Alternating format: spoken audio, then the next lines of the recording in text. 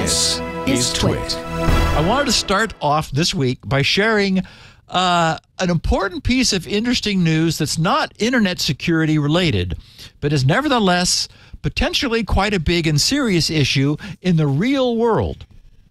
Last Thursday's headline in Wired was "The Dangerous Rise in GPS Attacks," with the subhead, "Thousands of planes and ships are facing GPS jamming and spoofing.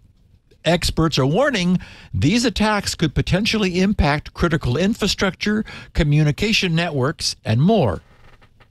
Okay, so I thought that was interesting. It got my attention. They said the disruption to GPS services started getting worse on Christmas Day, meaning at the end of 2023. Planes and ships moving around southern Sweden and Poland lost connectivity as their radio signals were interfered with. Since then, the region around the Baltic Sea, including neighboring Germany, Finland, Estonia, Latvia, and Lithuania, has faced persistent attacks against GPS systems. Tens of thousands of planes flying in the region have reported problems with their navigation systems in recent months amid widespread jamming attacks, which make GPS inoperable.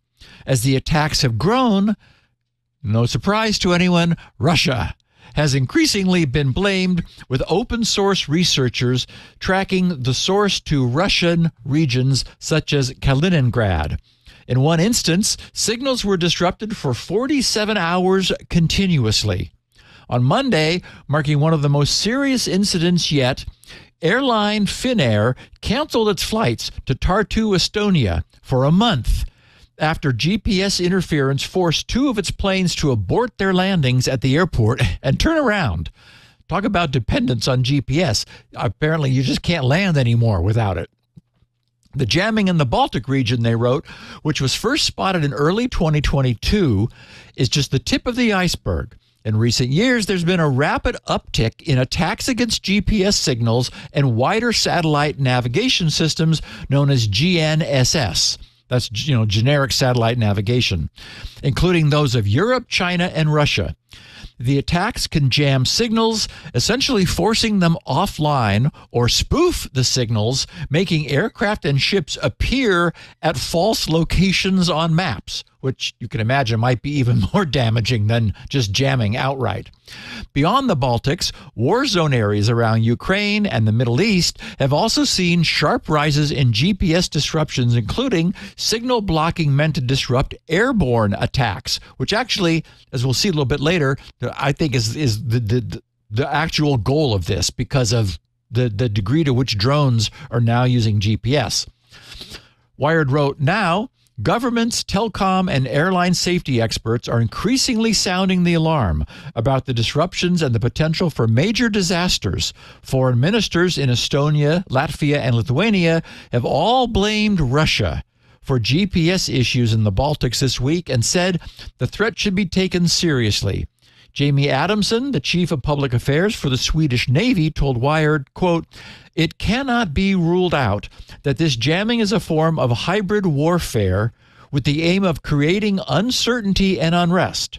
Of course, there are concerns, mostly for civilian shipping and aviation, that an accident will occur, creating an environmental disaster. There's also a risk that ships and aircraft will suspend their traffic to this area and thereby affect global trade." Joe Wagner, a spokesperson from Germany's Federal Office of Information Security, told Wired, "A growing threat situation must be expected in connection with GPS jamming." Wagner said there are technical ways to reduce its impact. Officials in Finland say they've also seen an increase in airline disruptions in and around the country, and a spokesperson for the International Telecommunication Union, a United Nations agency, told Wired that the number of jamming and spoofing incidents have increased significantly over the past 4 years, and interfering with radio signals is prohibited under the ITU's rules. Gee, you think Russia is slowed down by a NATO agency, the International Telecommunications Union, saying, well, you shouldn't be doing that, right? Attacks against GPS and the wider GNSS category come in two forms. First, GPS jamming overwhelms the radio signals that make up GPS and make the systems unusable. Second, spoofing attacks, which actually are far more sophisticated, can replace the original signal with a new location. Spoofed ships can, for example, appear on maps as if they're at inland airports. And actually, that did happen recently. Both types of interference have increased in frequency. Disruptions, at least at this stage, mostly impact planes flying at high altitudes and ships that can be in open water, not people's individual phones or other systems that rely on GPS. Hey, it's Leo Laporte. I hope you've enjoyed this little snippet from Security Now. If you want the whole show, you can get it at our website, twit.tv/SN. Of course, you can subscribe to Security Now on your favorite podcast, or just click one of the links below.